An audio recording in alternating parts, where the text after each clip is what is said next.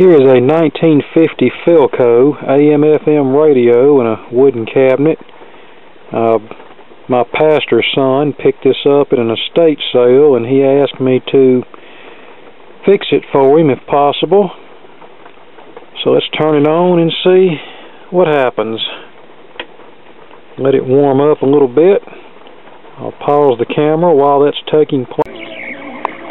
Okay, we're on FM. We have a little reception, but very weak and distorted. That's a little better, but it should be a lot better.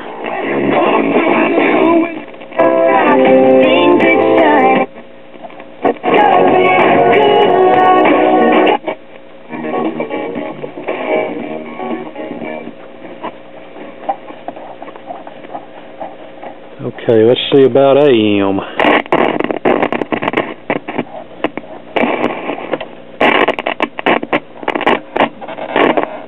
Obviously this band selector is very dirty. Well, AM appears to be dead.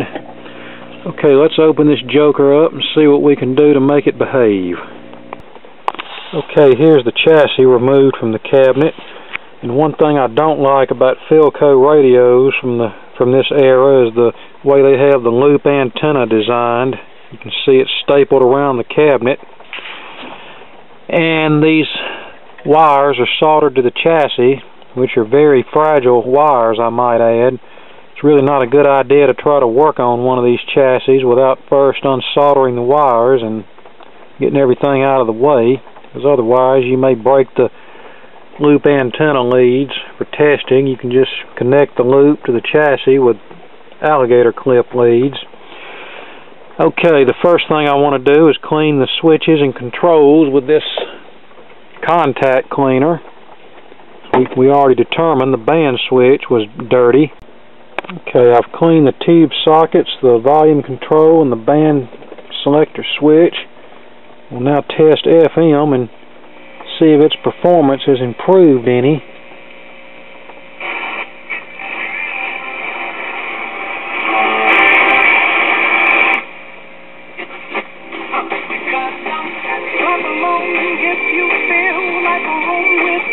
Where they're kind of hanging out and sweating it. So got Leah Michelle explaining. Not really. Well, our controls may not be as intermittent, but we still have a ways to go. Okay, the first thing I'd like to do is check the power supply to make sure it's outputting the proper voltage. And as you can see, this uses a selenium rectifier. And one of the symptoms of a bad selenium rectifier is weak output voltage. And I want to check that now and make sure that's within tolerance. Okay, we have 112 volts, 113 volts on the selenium rectifier. That might be a little bit low. Think about this. I can tell you that the alignment's off because we're tuned to 101.3, but according to the dial, it's so get your yearly eye exam and go to Think About Your Eyes coming in at around 100. So we'll have to align the FM oscillator. American Optometric Association. Well, I will have to say this set's pretty sensitive because we're tuned to an oldies station about 90 miles away with just a clip lead on the FM antenna. So that's not bad. Okay, back to the power supply.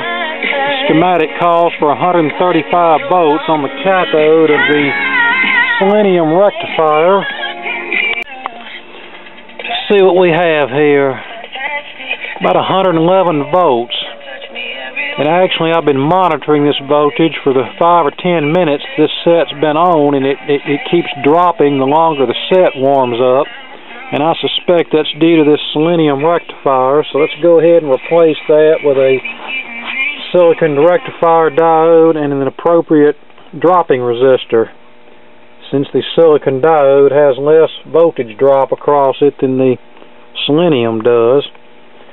If we were to use a diode without the dropping resistor, our B+ voltage might be too high. Generally, we consider the type 1N4007 as a suitable rectifier for this purpose. However, I have something here a little bit heavier, a 1000 PRV 2.5 amp. I have several packs of these, so we might as well put them to good use. I'll have to look it up, but I think a 4007 is a 1 amp diode, if I'm not mistaken.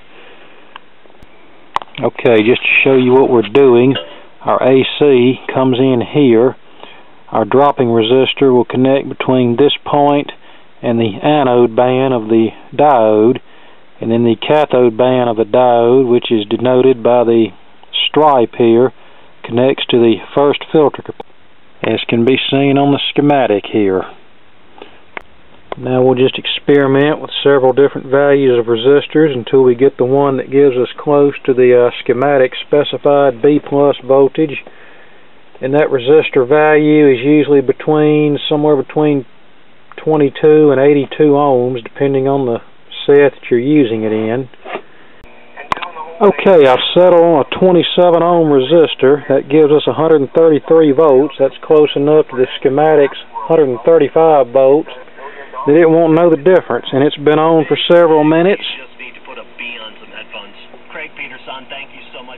And our B+ is staying at 133 volts. It's not dropping down like it did with the old selenium rectifier after it warmed up. And I suspect after I replace some of the old capacitors that the B+ voltage will probably come up another few volts. So we're just going to stick with the 27 ohm resistor and call it good. And there we go, selenium rectifier problem taken care of. And now we need to deal with all of these wax paper capacitors that need to be replaced. Okay, the capacitor replacement is coming along nicely, and I'm about to replace the multi-section electrolytic can capacitor. Even though there was no hum, I decided just to do a spot check of the capacitor in the cathode bypass section for the output tube, which is rated at 25 microfarad. Only reads something like 3 microfarad. And I learned a long time ago, the hard way, on these multi-section capacitors, that if one section fails, it's usually not too long before the other ones go south. I remember a couple of television sets that I fixed that I got lazy and replaced only the bad section of the capacitor, and in both cases, within 2 weeks, the TVs came back with the other section that failed. So we're just going to go ahead and replace this whole thing, and I will analyze the high voltage sections of this capacitor just to see what kind of shape they're currently in. Okay, I want to show you something regarding resistors. This is the resistor going to the filter capacitor off of the rectifier diode. Schematic calls for 150 ohm 1 watt. This is 130 ohm. I don't know whether somebody had replaced this or whether this is a production change, but it really doesn't matter. Well, mounting the new filter capacitors the way I'm mounting them, this resistor was a little bit too big to fit where I needed it to fit. So I had these brand new 150 ohm resistors. Now looking at that, that doesn't look over a half watt resistor judging by its physical size. But according to the specifications on these resistors, they are 2 watt resistors. I guess we'll know if that's really true or not when we apply power to the radio and the resistor burns up. Okay, there we go. 2 out of the 4 capacitors replaced. It's amazing how much smaller these components have gotten, which is helpful to me. That means we can stuff these capacitors under the chassis and they not be in the way of anything. Okay, here we are with the capacitors and a few new resistors installed on terminal strips. I went with 200 volt capacitors instead of the original 150 volt capacitors because when you turn the set on, there's an initial surge voltage close to 180 volts until the tubes warm up, and then the voltage drops back down to around 135. Well, filter capacitors generally have a surge voltage rating, which means they can take a momentary overvoltage without damage. But I thought we'd better be safe than sorry, so I went ahead and installed 200 volt capacitors. and surprisingly the original filter capacitor can tested okay, except for the open cathode bypass section, which is a low voltage section. It's generally the high voltage sections that open up. Okay, let's fire it up and make sure we have everything wired correctly. If we have everything wired correctly, it should play. If we don't, well, it might... Well, I must have done something right. It's playing. But we still have things to do to improve the situation.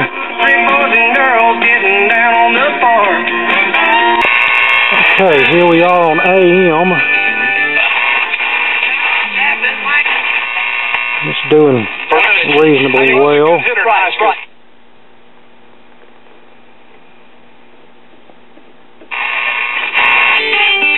You fathers and you mothers, be good. And FM.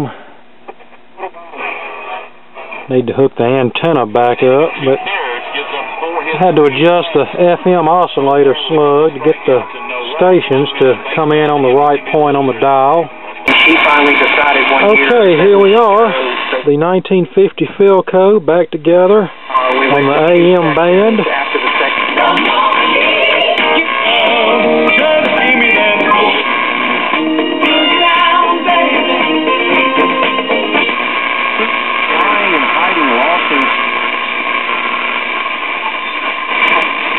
That one crime from it, but never... Seems to be pretty sensitive on the high end of the dial, but I believe this tuning condenser has a short. And it dies on the low end, but I played around with it and really didn't have any luck clearing that short, but that's okay, because all he wants is the local stations anyway. In fact, I doubt he'll even be listening to AM on this set.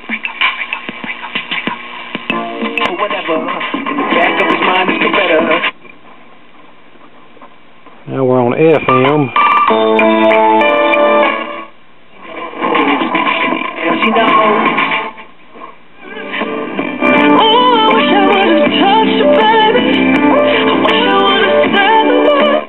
Going to be nationally. Oregon. 10 Eastern tonight, Hannity Fox.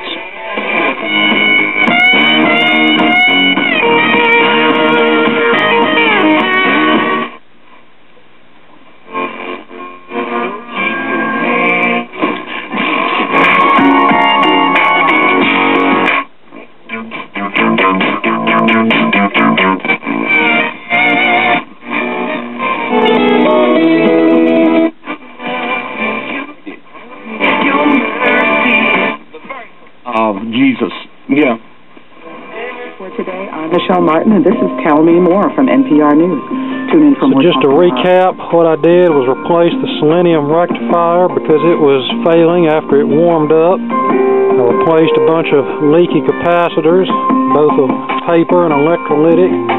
Well, actually, the electrolytic was in pretty good shape, but I went ahead and replaced it anyway because the cathode bypass section of the cam was open. I replaced the dial bulb and I touched up the alignment a little bit, and it seems to be working fairly well now. I think he'll be happy. Okay, there you go. Thanks for watching, and more to come later.